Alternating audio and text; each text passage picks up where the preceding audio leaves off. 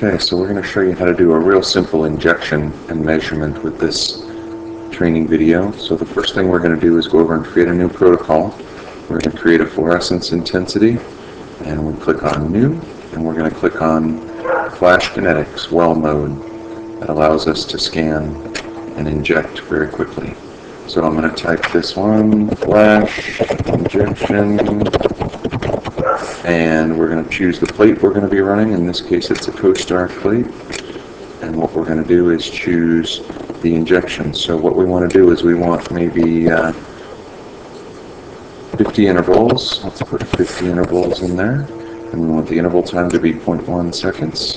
And what that's going to do when we go to the layout, I'm going to go here real quickly and design this layout, is we go to the samples. I'm going to choose 5 wells for sample wells.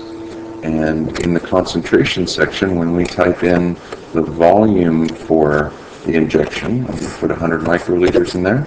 That allows us to right-click in the volume section here, and it'll insert 100 microliters into each of those wells.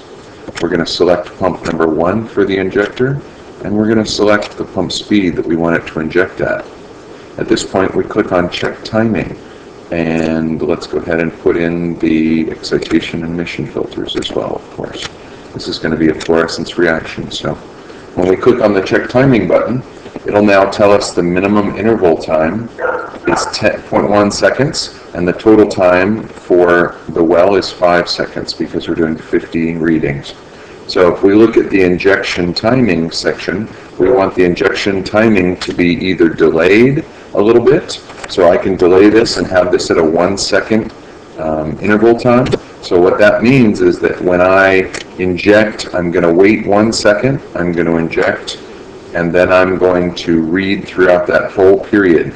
So I have a baseline, I have an injection period, and I have the reading after that. So now when I go ahead to that measurement, I'm going to click on Run Measure and Flash Injection, and I'm going to click on Gain Adjustment and say Gain Adjustment. Let's set this at 50% just for this case. And I'm going to click Start Measure after that gain has been selected. And then we're going to go ahead and measure that window, and the new window is going to show up to show us the current state of each of those injections, and you can see what's going on here. You can see the baseline in a second. You'll see the baseline, the injection, and then the read.